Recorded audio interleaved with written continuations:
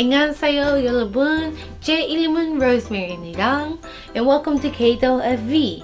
So today I'll be teaching you the phrase 커피 드릴까요? 차 드릴까요? Which means do you want coffee or tea.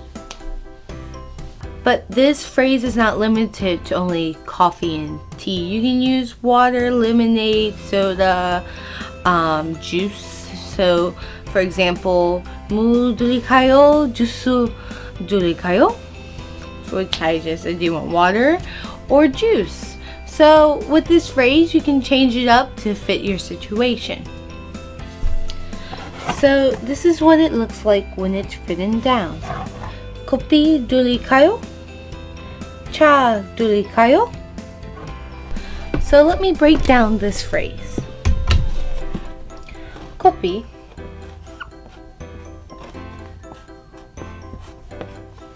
well, it means coffee. Oh my gosh, I did not know that. I'm just joking. I'm just joking. I did. And then 드릴까요? I will break down this verb even more.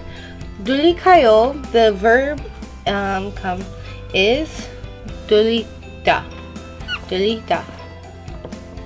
which means to offer or give, or to give.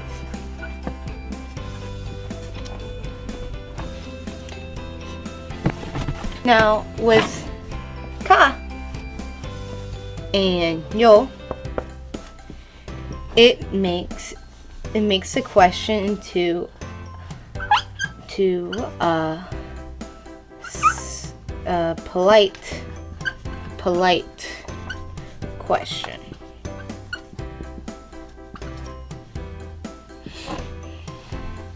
So these two things are particles.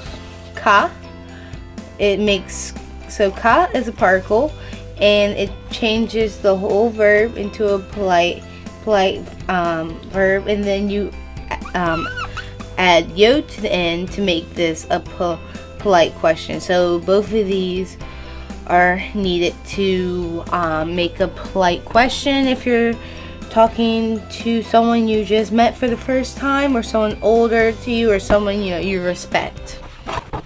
And then the last thing is the other noun, which is cha, which means tea.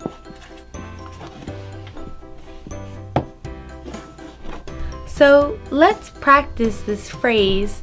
I'll be saying it 3 times, and after I say it, you will say it back. So just repeat after me. 커피 드릴까요? 차 드릴까요? 커피 드릴까요? 차 드릴까요? 커피 드릴까요? 차 드릴까요? Good, yay! Well, I hope this video was informational. If you liked it, so hit the subscribe button below and the like button. Comment any questions or concerns about my video. And I'll see you later. 안녕!